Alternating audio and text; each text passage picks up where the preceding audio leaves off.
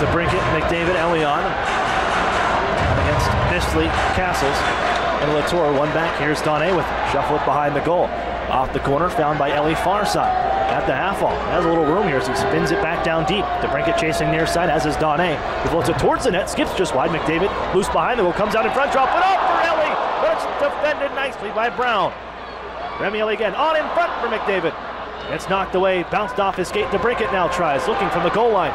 Waiting, feather through. Dakota Murms blocks it off. It's still loose as Latour gives for Misley. They break out 4 men strong. 4-on-2 they come.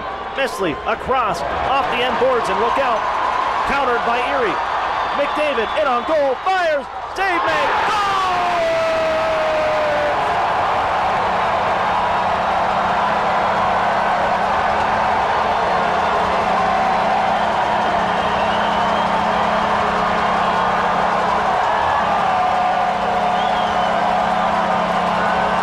Connor McDavid on his own rebound as the Generals attacking.